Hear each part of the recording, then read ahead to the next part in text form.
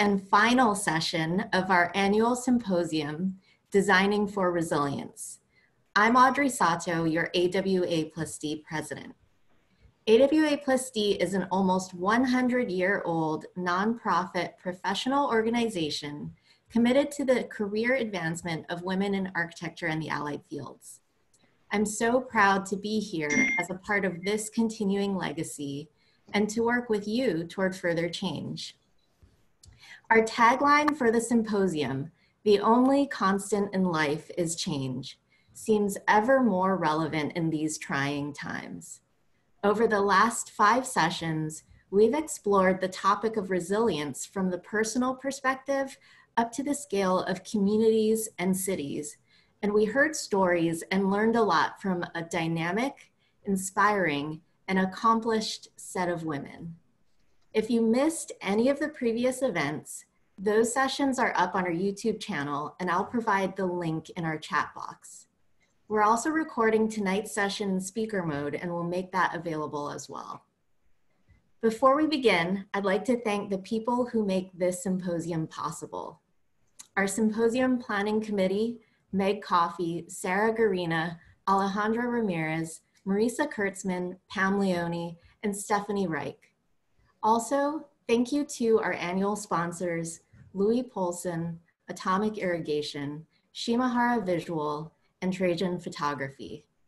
And at the end of tonight's session, we will draw a winner for our symposium grand prize sweepstakes, a gorgeous necklace provided by a talented architect and AWA+D board member, Terry Moore.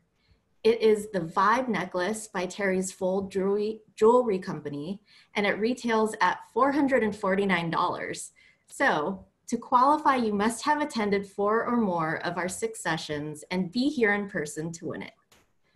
The last 2 sessions in the series, tonight's and last Tuesday's, are hosted by our sister organization, the Association for Women in Architecture Foundation. I would now like to introduce Ginger Tansman, AWAF president, and a woman who I really look up to. Thank you, Audrey. It's mutual, actually. I want to tell you just a little bit about the history of AWA Foundation. And as you heard, we are sister organizations, but, and I've been a member of AWA+D since 1973. So I feel like in one way I've seen it all, but not really when you consider that we're nearly 100 years old.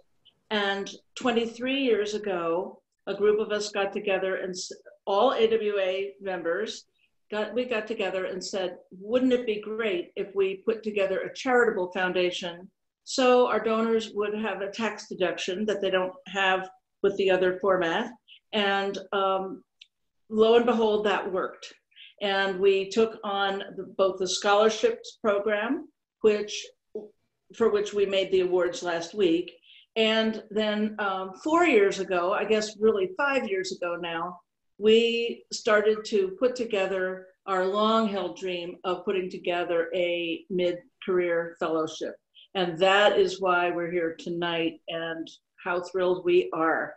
So we have put a lot of effort into this, and I want to thank both the AWA+D board and the AWA Foundation board, many of whom are here on the line tonight, so that we've got this great program together, actually.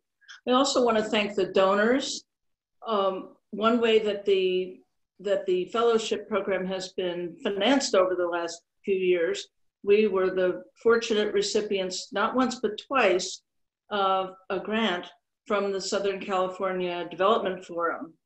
And we were really proud of ourselves, and it was pretty easy to do. But you know, after a while, you have to raise the money directly. Those kinds of booms don't go on forever. So we're very actively raising funds at all times. And just in case you want to know how to donate to the foundation, you find the link on the website. And I sure hope that link works now. So I guess I should also mention that we have been the recipients for the scholarship program, for example, we had a very generous bequest from one of our longtime members who remembered us in her will. And that has financed about 10 years of scholarships. And so we're thrilled at that. Those are the kinds of gifts. I particularly like that one because I've put AWA Foundation and AWA+D also in my will. So that's the kind of thing we're certainly very actively promoting. One more thing before I really turn it over to the program, and that is just to say that another way that we raise money is that every year, and traditionally right up until this year, it's been save the date of the first Saturday of December. And I'd like you to save the first Saturday of December for many years to come. But not this year, because this year we're doing it all virtually. And what I'd like you to do is note that we are going to have an auction of beautiful donated items, as we have done for years and years. But instead of just doing it at a party, the whole period, the first 12 days of December, will be a running auction. We have professional management of it. And I'm counting on you to come in and bid and look at the beautiful things. And I hope, in fact, win some of them. So save that too. And now I would just like to turn all this to Lise Bornstein. Lise is on the AWA Foundation board, but more importantly, especially now because of the season that we're in, she is the vice president, president-elect. And so soon enough, she will be our president. Please. Thank you, Ginger. I want to welcome everybody tonight to the second of our awards events this year. And as Ginger mentioned, this is our 5th Fellowship Award event. Thank you all for coming tonight to celebrate the achievements of our colleagues, past, present, and future, inspiring us with their energy and curiosity as they investigate and expand upon our profession. In 2014 and again in 2016, we were fortunate to win 2 Southern California Development Forum Charity Awards, which started our fellowship program, as Ginger mentioned. As an organization, we had long wanted a way to celebrate and support professional mid-career women in architecture and allied fields in their research and exploration of design. And over these first 5 years, we have had tremendously strong, talented winners with a wide variety of topics that have delved into our environment, mental health, and professional legacy.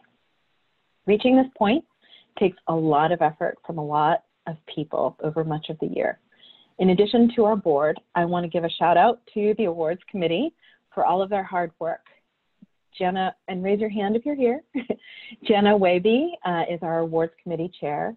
Weena Dow, Kate Harvey, John V. Kanani, Isa Mattia, and I want to give a special thanks to Clarissa Chung, who selects, organizes, and hosts our fellowship jury.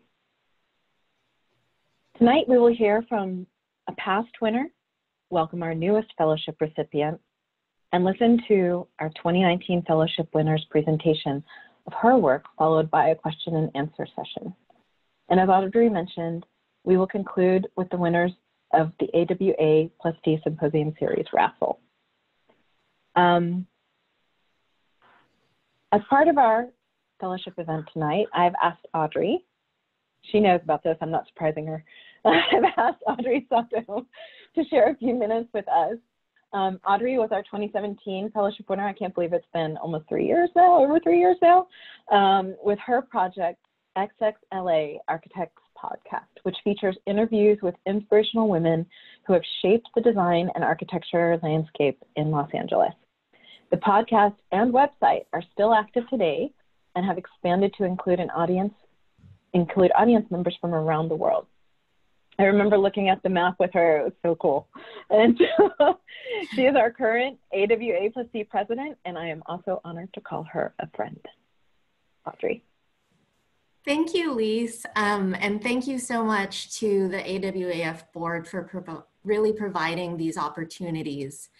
The impact of the fellowship on my own professional development is pretty incredible. And when I examine the difference between my life pre-fellowship and now, I have to say there is a very stark contrast. When I applied for the fellowship, I had already been running my own one-woman practice for a while, and it was a rewarding experience, but it was also very isolating. In my career, I didn't have a lot of mentors, and I especially did not have access to a lot of female architects in my life who I could really model my career after or seek out for advice. So this was the reason why I applied for the fellowship. And my goal was to seek out stories from a diverse set of women to figure out for myself the range of options for women practicing in architecture, and also to see examples of leadership and really examine what success looks like. So the biggest impact for me is truly in the number of women who I can now personally call upon as friends, colleagues, and mentors. It's in the stories that I've heard, recorded, and shared and really related to. And a lot of these women are actually here tonight. For example, Ginger is one of them. And I think it's very empowering for someone to hear a story from a person who they really admire and look up to, and then be able to identify similarities and pieces of their lives or their personality that you also see reflected in yourself. So when I started the podcast, I had thought that other women might feel the same way as I did, but I really had no idea that it would reach listeners in what's now actually at least 108 countries. And that's so cool. It's my hope that it gives everyone, men and women, a greater understanding of what it means to be a successful architect and leader in our industry. So I'm incredibly grateful that I found this community, and I can only say that I wish I had found it sooner. I really feel that, you know, my accomplishments are yours as well, as the amount of support that I've felt from this group and benefited from was not only vital to the quality of the podcast project, but also contributed to my own personal growth during these last few years. I encourage everyone who can to apply, and please support the AWAF scholarship and fellowship programs. And, you know, just get involved, whether it's through sharing your story and mentoring someone in need, or volunteering with one of our groups, AWA+D or AWAF. It makes a difference. So thank you. And I'll hand it over back to you. I had no idea it was 108. That's awesome.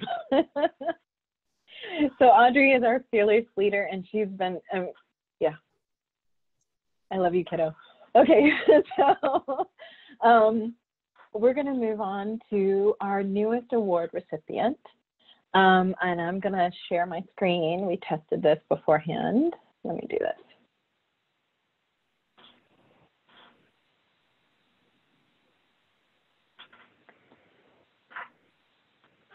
Apologize. Okay. Over the last 5 years, we have benefited from incredible jurors representing different facets and viewpoints in design, education, and policy. And this year is no different. Our jurors this year were Karen Compton, Kate Foley, and Jessica Reyes. Karen Compton.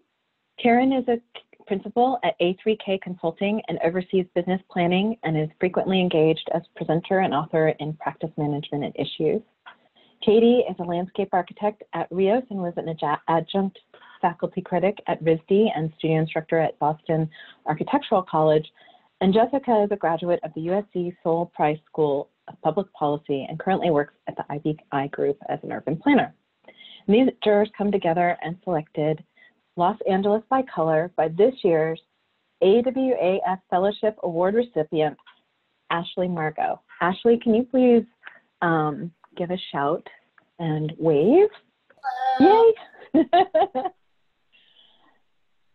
Los Angeles by Color promotes wider access to the city's architectural history and food culture through an emotive approach to exploration and mapping.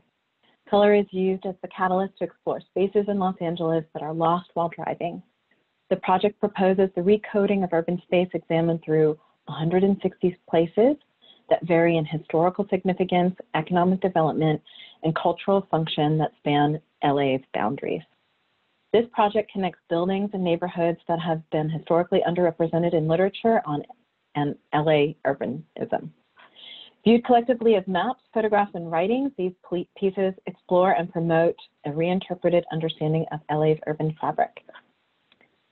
The jury had this to say: in addition to her strong, incredible graphics, the jury felt Ashley's research was compelling and her work explored and liberated beyond the day-to-day pragmatics of the workplace. They are excited for the final product, and they feel that the Fellowship Award will contribute to the development of her work. Since we are virtual, Ashley has wave again, please. And if everybody could unmute and we could clap, share a little. Yay! Yeah! Congratulations. Yay! Congratulations. Ashley Margot. Sorry. Yes. I also want to say thank you so much for submitting during such a crazy time, because it's not easy these days, and you made it happen. And that's the theme of resilience. Next, and I'm going to get better at moving slides through. Next, I'd like to introduce our 2019 fellowship winner. BairBalliet is a design venture co-founded by Kelly Bair and Kristy Balliet, and is invested in architectural research in the form of both speculative and built projects.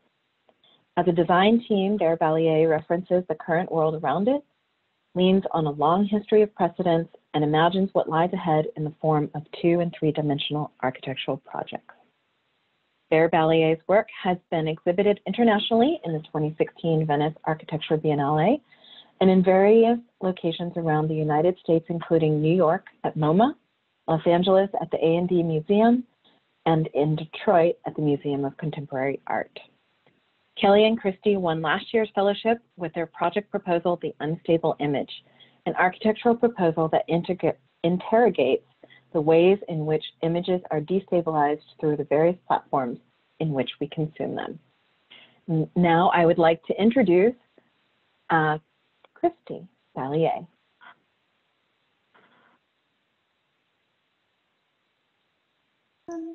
I'll begin my screen share, hopefully fluidly.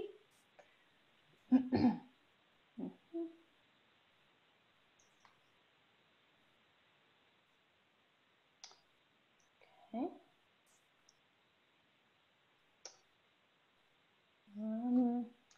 I think you guys are seeing everything. Are you guys seeing the full screen, or are you seeing everything?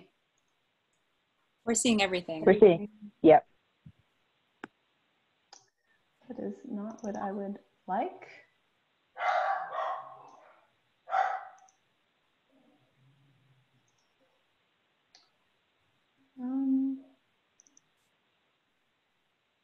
You need to get out and go back in. Hold on. Okay. Am I still sharing my screen? Yes. No. Yes. Stop share. Hold on one moment, please. Okay.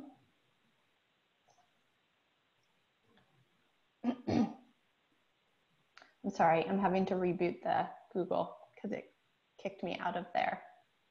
No worries. I will take the minute out of my presentation. No. And the funny thing is, everybody, we did practice in the half hour before everything. Yep. And everything worked perfectly fine in the half hour right before the presentation. We practiced it multiple times. But I think we've all probably had a Zoom issue at some point during this pandemic. So I'm just enjoying all the wonderful backgrounds that I'm seeing now. Anna's, yours is fantastic.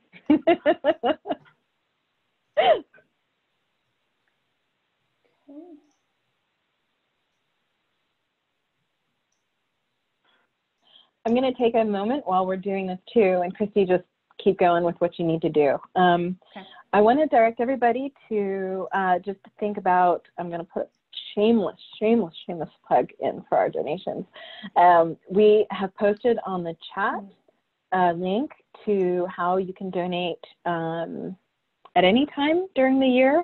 As Ginger mentioned, we have our donations specifically at our holiday party, which is our holiday auction this year, but the link and donate button is open all the time.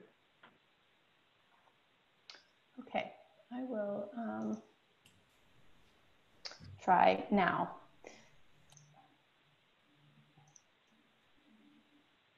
Share screen one.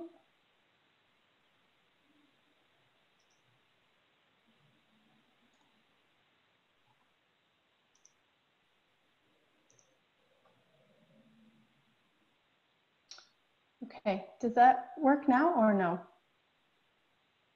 You're still seeing everything? You know, everything. I don't. Yeah. Can you do it on presenter mode down on the bottom right? Yeah, that's what we tested it on before. View, like if I do present mode here, start presentation. Right, that's closer. Yeah, that's great. All right, I will not be switching I think that's good. There we go. Yeah. I appreciate your patience. Okay, well, thank you very much. That was not planned as part of the unstable image beginning. But I'd like to first start by saying congratulations to Ashley. This is a wonderful community that I was very lucky to have come upon last year when a female mentor of mine encouraged Kelly and I to apply. So I definitely would like to thank AWAF. Lise, I remember getting that call last year and it was really exciting. It's a line of research that we were just starting and have gotten some support since then, but you guys were the first, and everyone knows how that first line of support is what helps get things going. I'd also like to thank Audrey, who I've been able to meet a few times throughout the year. I was also able to kind of meet Christina Monte once for lunch for a kind of an office mentoring session.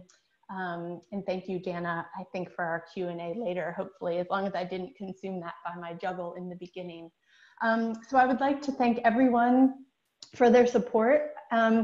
And the opportunity, like I said, to meet so many of you last year and throughout the year. The topics that you've been discussing in the past weeks, professional curiosity and resilience, are so important at this time. I'd also say that it's very important at this time that we support each other. And speaking of that, tonight I am presenting on behalf of my partner, Kelly Bair, and I. Together, we make up BairBalliet. We are solidly mid-career. We straddle teaching, both of us, and we have a small design practice together that is based in downtown Los Angeles and Oak Park, Chicago. We have been practicing remote for over 5 years. I can't say it has completely prepared us for this season. I like how you said that, Virginia, but it has prepared us a little bit. Everything we do is mediated day in and day out. And day in and day out, we're women supporting women, both in school and in practice. To start, here is an image that splices our two worlds together, Los Angeles and Chicago. It was the image we submitted for our proposal last year and represents the beginning of this line of research within the office. The research is titled The Unstable Image, and this was before COVID. Architecture has always set the stage for the construction of our collective histories. While typically forefronted in disciplinary context, it often serves as the backdrop for cultural, social, and political events. In today's mediated world, these conventional positions between foreground, middle ground, and background are challenged as we consume information primarily through two-dimensional images of three-dimensional spaces and events. In terms of output and impact of this support, I think a big component of this presentation tonight, The research component of this project started immediately last summer. It allowed us to spend time on it in the office and build and fabricate several models. The impact in the office continues, but tonight I will share a few of the spin-offs so far and hint at the ones to come. The first phase of the research that we were able to prepare was selected and included as a paper for this year's ACSA 108th Annual Conference and Proceedings, and was also included and adapted in an adapted format in an article in the UIC journal Fresh Meat with the topic Architecture in the Age of Digital Image Sharing. We also used the beginning of the research to develop a speculative design project, the House of Cores. It received a director's choice in the House competition that was announced last autumn in 2019. In the practical category, I don't know if most of you know our work, but we don't usually get recognition in that type of category, as most of our work straddles academia and speculative work. So, and the final output phase of the research will culminate in an exhibition titled No More Room. This was commissioned for the SCI-Arc gallery, and it was scheduled to be built within the gallery this past June. If we were hosting this symposium in SCI-Arc, the hope would have been that we may have been able to visit it together. But it has been rescheduled for March of 2021. So it is likely that the unstable nature of this project will work to accommodate a hybrid of a physical and virtual exhibition that we are currently working on with the school right now to be the first exhibition that would happen in that format. So I will kind of split the presentation in those three categories. I will start by reviewing the paper that we presented, and which is the kind of underpinning research that was supported here.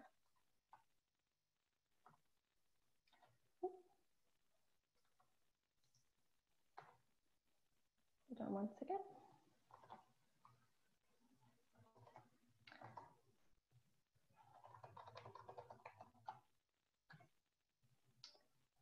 Oh, did I fall out of the presenter mode? Yes. That's a shame.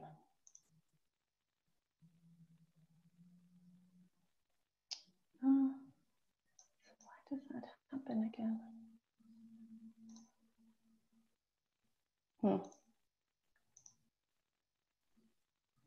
Anyone know why that happens whenever I toggle between?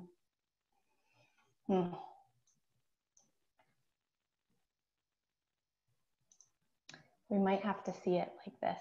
I'm not sure how to get out of that each time. I don't know why when I'm toggling between the two that it's, oh, here we go.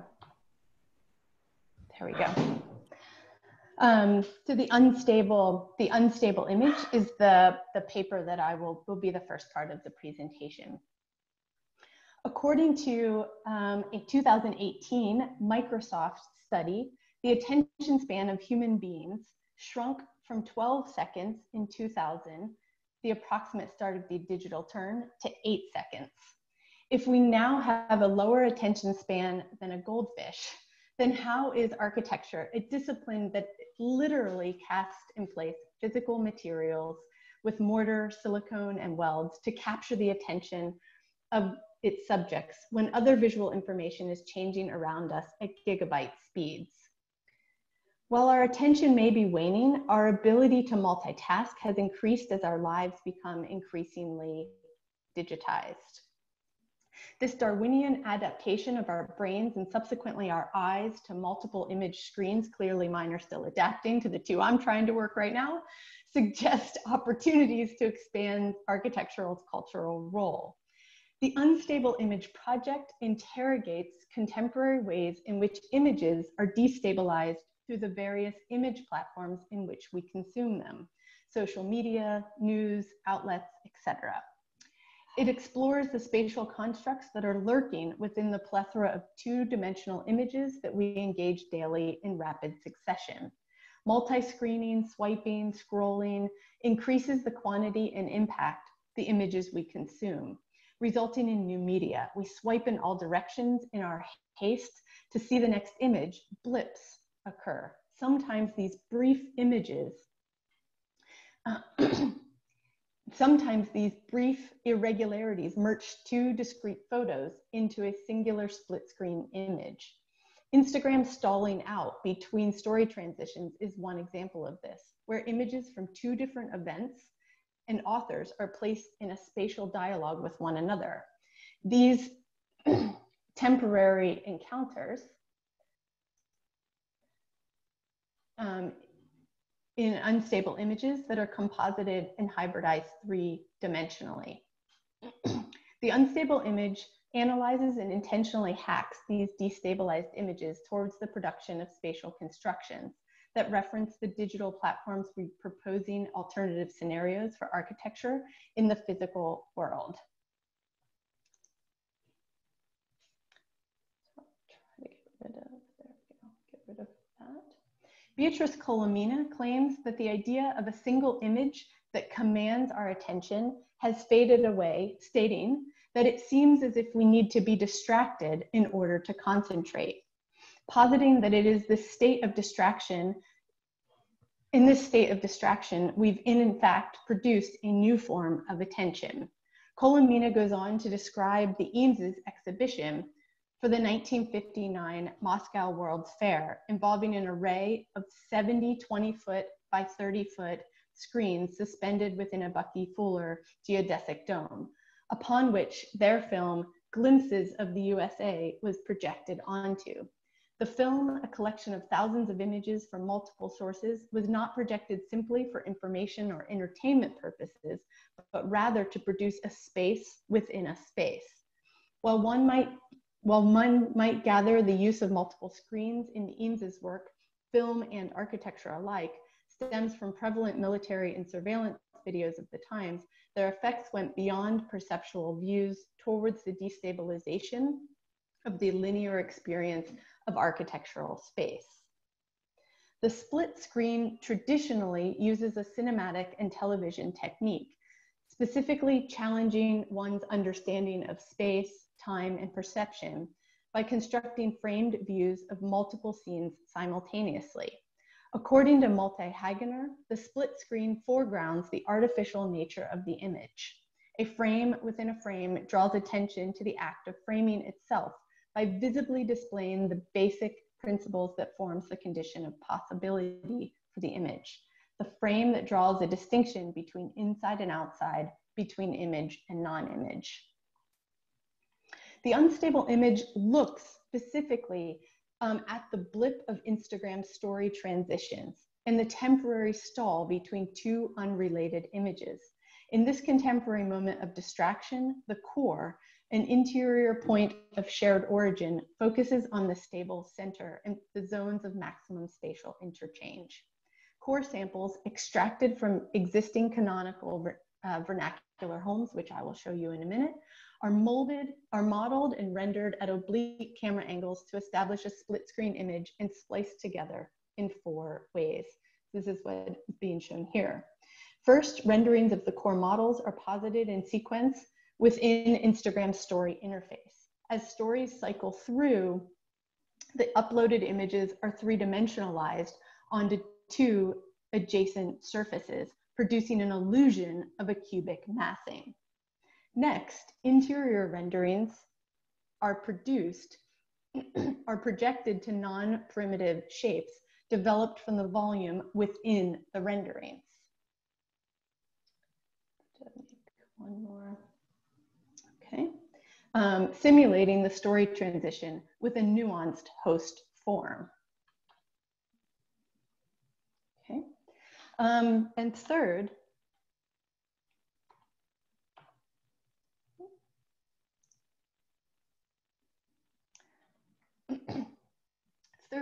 interior renderings are three-dimensionally mapped onto surfaces that thicken and layer in the form of alternative inner cores and inverted facades. Lastly, the renderings are developed through green screens that result in an animated short film. The films reframe and extend the single objective lens of the original static image. The second instance of the project literalizes the core samples and organizes them as movable wall partitions intended to be experienced in the round and without fixed viewpoints. The resultant spaces offer unique possibilities for architectural elements by rethinking typical linear enclosures, such as the extruded wall or the suspended ceiling. No longer limited by fixed locations in space or prescriptive relationships between elements in the core, the cores migrate around and between each other, producing spaces to both view and inhabit. In conclusion, the unstable image expands the depths of reality that stem from our image-saturated world as opposed to flattening it. It stakes a claim on the image's potential to produce spatial propositions in an age of ubiquitous image making. If contemporary modes of operation are to either post, as in upload, work designed specifically for a particular image sharing platform, or to build work in the physical world that is literally an image, the unstable image offers an alternative to the image problem by spatially materializing nonlinear image matter into subjective architectural experiences for physical and virtual audiences alike. So that was, even as I'm reading it, maybe a bit dense. My second half of this is going to kind of unpack that, I think, with a few more visuals to kind of show how that has turned into some base for how we worked on the house project, and then also how it might become part of the upcoming exhibition. Let me just make one final switch.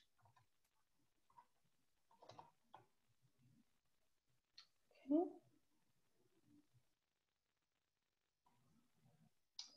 Okay, great.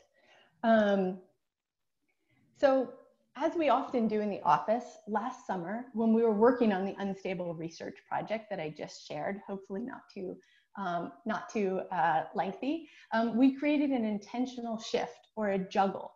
In a parallel project, the cores of houses became the focus. The shift corresponded with our desire to rethink the home. To start working on a home, we started by looking at what holds it together, the core. The core of a house migrates, sometimes located at the geometric center, and other times assigned based on value or a role, such as a hearth, a stair, or a courtyard. And of course, there is a double meaning. A core sample, in both geological and architectural terms, maps time and spatial layers. So we dove into the house. 22 core samples were extracted from houses between 1750 and 2009, spanning the compartmentalized foursquare to the open plan. You may recognize some of these.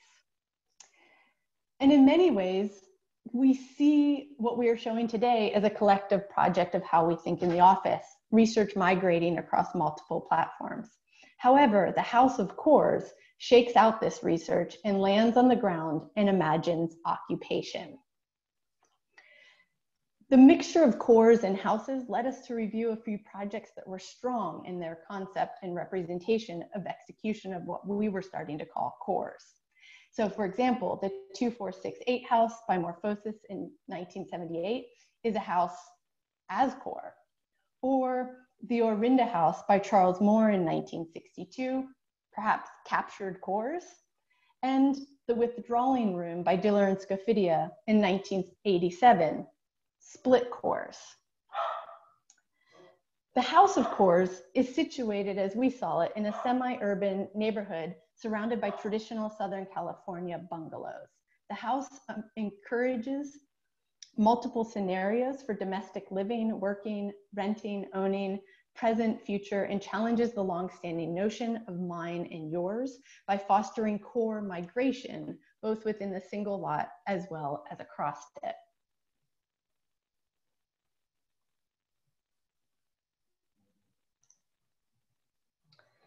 In society's constant search for perfection, I don't know if anyone remembers that game as a child, a range of social and political and cultural forces points to a history of addition and subtraction for the house typology with core, both internal and expelled. Today, the ability to accommodate and purge offers multiple options for redefining how one or many live. And now for a quick tour. Interrogating cores, the literal and conceptual point that holds a house together, allows one to pull it apart spatially, formally, materially, and programmatically. Here you see a scenario where they begin to settle into a neighborhood. The house of cores plays with multiples. The quantity allows the legibility of parts to flicker. The parts swivel and rest. The cores are unstable, a series of partial forms that migrate around the ring, challenging terms of ownership. And if we were going to read this in a real estate write-up, we would maybe say that this house is a two-level, 3-bedroom, 2-bath house with an indoor-outdoor living room, 1.5 kitchens, and a garage. Or we could say it's 4 partial unstable cores that are splitting living with life. You can start to see how that works out in some of the plans.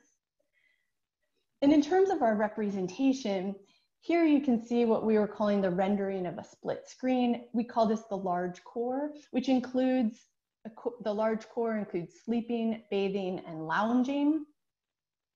The medium core, that is a partial ADU with a separate entry. A small core with dining with an office on top. And an adjacent courtyard to begin to spread out. And finally, there's an extra small core for exercising with its accomplice, the ring, a spatial link that produces a porous boundary between the cores and the site. And the final part of the presentation is a preview to the No More Rooms, which will hopefully be, well, actually, I'll stay on script. The last project is a WIP, as we all would say. But even in nowadays, we could call it a WIP, that it's been for quite some time, or we could say it's pending to be discussed within the COVID factor of when and maybe and what if.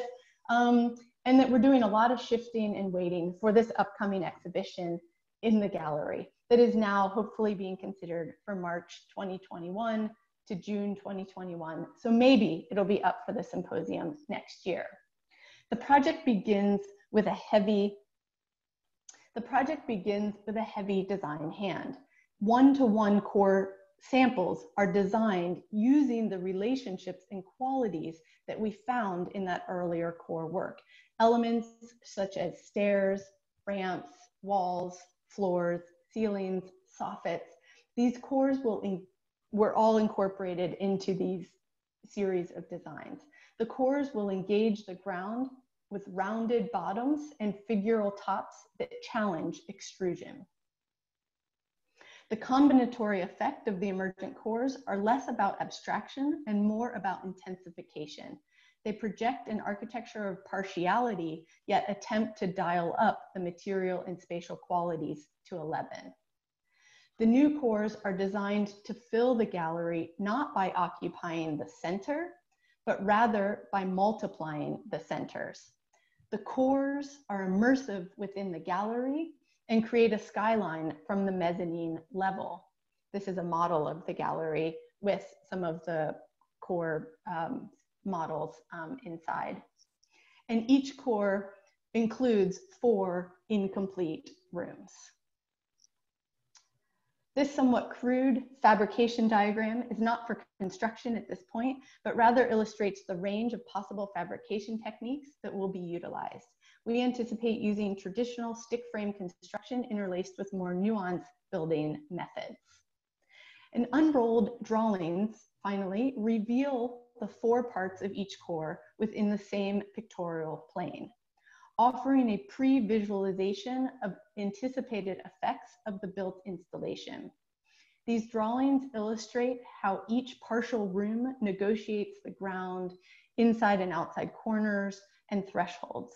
They reference and amplify the split screen qualities that we encounter in our daily lives. The drawings are both section and elevation at the same time. The drawings would have been printed large scale within the gallery, contributing to the immersive environment, but now may be part of an augmented app that we are designing. When arranged as multiples, their scalloped edges produce a fish-eyed lens projection effect when viewed from eye level, amplifying effects through consolidation, a potential antidote to the scarcity of means that often come with design exhibitions, even with support from you.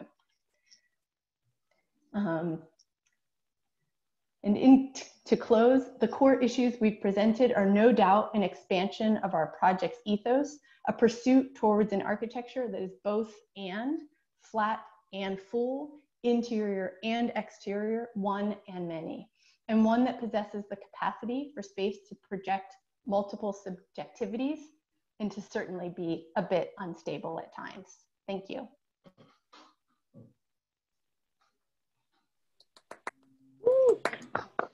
Thank you. Thank you. We're going to move straight to Q&A. Jenna has been collecting questions. I've been seeing some questions kind of come up as you finished up. So I'm going to move to Jenna, the committee chair. Thank you, Lise, and thank you so much, Kristy. We have a couple of questions that have come in through the chat. So if any of the rest of you had questions, please be sure to post them there and we'll ask them for you. So the first question from Stephanie Reich is in regards to the House of Cores project that you're presenting, Kristy. Can you talk about the geometry that you chose for the project? Was it the idea of core samples? Perhaps if the geometry was different, such as the partial ADU, can more easily work with traditional lots? Yeah, I was just going to put, I was asked, I'll put our website in the chat. It will be related to my answer a little bit. So thank you for that. Thank you for that question. I think the answer is twofold. First, maybe the more straightforward one is that my partner and I love circles and curvature and are often trying to kind of work with kind of misfits. So we kind of enjoy the way that circles, curves interact with often the kind of orthogonal qualities of the world around us. You can see that in a lot of our other work. I think here though, in this case, and maybe we're always just looking for alibis, but I think the core sample, you know, had multiple meanings, and I hope that didn't feel too much like whiplash. But you know, the core samples, with the geological reference of actually sort of taking a core sample from the ground and kind of pulling that up and examining that, certainly in that case is more of a cylindrical form. So I think that's probably the second part. And I think the third part was, as we were trying to kind of move the unstable image, this idea of something that kind of flickers and is kind of always incomplete, yet always full. We were thinking forward to the gallery show, and we thought that the unstable in terms of a flickering of imagery could translate formally to this kind of cylinder that would maybe have like a rounded bottom. So something that was a little bit like more like a weeble wobble, if you can. I don't know, so many playful references today, but so I don't know if that answers your question. I do think the ADU, it does square off at certain points, but yes, it's true. The kind of ADU would probably have kind of an odd geometry, but maybe that would just be used for a garden or a walkway or a courtyard that would negotiate the perimeter of the site and the perimeter of the house. All right, thank you. I'm going to combine two questions. I think there's a lot of interest in this idea around the core. And so both Sarah and Alicia asked some questions that I'll combine. So I'm wondering if you have a way that you like to add priority to different cores, and then also wondering if there's any kind of a grammatical relationship among the cores. Those are good questions. Again, maybe our website might give a little more context. I feel like because I feel like we're still working through it, that maybe we don't have like all of the evidence that would kind of break it down. But we do, I like that question, because we do often like to think of our work having like a DNA, and we often make afterwards kind of a DNA type of diagram that sort of shows how formal decisions might be connected, even if I think we work really hard, that those are things that you wouldn't recognize initially when you look at the work. Like you wouldn't, it's more like cousins than siblings, I think, is how we often like to think of the forms that we're creating. And I guess that's maybe also related to the priorities that I think we're often trying to subvert, at least visual priority. So sometimes maybe the one that is larger would have less articulation, and maybe the one that's smaller, and in this case more stout, might have more of a figured top or something, so that they're kind of flickering among them. They're qualities that make them noticeable, as opposed to one of the cores having more detail or being larger, etc. I don't know if that answers the question. Thinking back, I'm like, maybe I should have just shown one of these three trajectories. It feels like it's a lot, but. All right. Trying to sort through some of these questions. We're getting a lot in. So I'm going to read one from Audrey. She's referencing back to one of your other projects that you didn't present tonight. So she says, it seems like the idea of a geological core sample also relates to your earlier project, where you were using industrial tubes as architectural lines. Can you talk about whether your work is inspired by these sort of overlooked, maybe somewhat mundane or utilitarian sources? Audrey, that's a really good question. Again, I mean, hopefully I had some cohesion in the presentation that not because of your question, but just because of my response, that when we first were asked to do the gallery show, which is why we started to develop new research, everyone thought that we were going to put those pipes, so a proposal that we had prepared and lost for the MoMA PS1 project, everyone thought we would build that project in the gallery. And so it was definitely like in our minds, these large pipes that we had just worked on. And so I think we were maybe thinking of like, that might have been something we were thinking of in terms of these core samples sitting as an artifact in the gallery would look like, could be read as kind of large lines that have articulation along them, which is what we were so fascinated by when we were using the HDPE like corrugated pipe that everyone sees along the highway, right? Like these things, they're so incredibly articulated. The shadows that they cast are so beautiful. I mean, they're often underground, but when you expose them, they have a tremendous amount of articulation, even though like in their singular gesture, it's a line.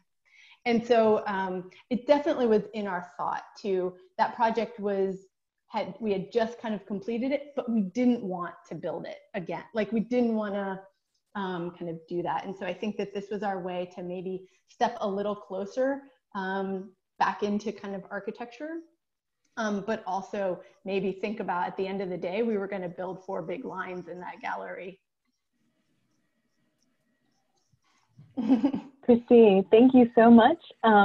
We actually have more questions, but we're running out of time. Sure. And we want to be really sensitive to everybody's time, but there are more questions. So I'm going to say encourage people to contact Kristy, here I go. I'm just going to throw email your way, or go to your website, get an email, to follow up any questions that you have for Kristy. And it's clear that you're super passionate about your exploration and your passions and your curiosity. And we thank you for being an award winner and sharing your the results of your year with us.